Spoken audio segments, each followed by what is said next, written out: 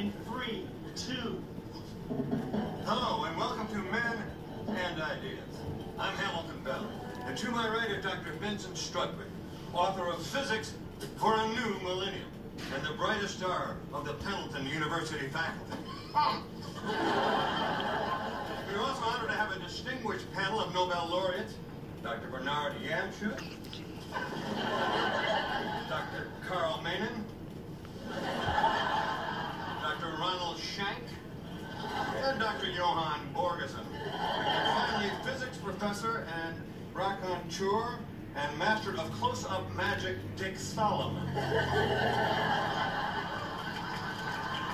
Tell me, Dr. Strudwick, did you have any idea when you set out to write your book that it would get this kind of reception? Honestly, yes.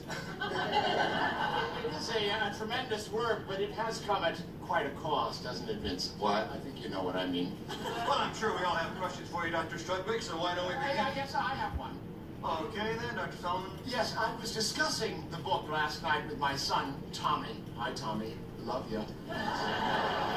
And it made me wonder, you seem to have a reasonable grasp of spectral analysis, and yet you have no idea where your teenage daughter was last night at midnight, my house, where kids are allowed to flourish. Why don't you shut your mouth, Solomon? Why don't you make me? Let's go. Come on.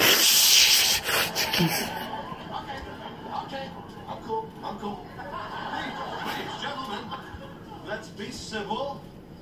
Don't look at me, Ham. I'm just trying to be a good father. I am a good father. Oh, yeah? Then why did you insist that your daughter never see my son ever again? Oh. What are you talking about? I never said that.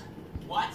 I only said that he should mind his manners. Liar! I might be paraphrasing. I'll kill you! Calmly.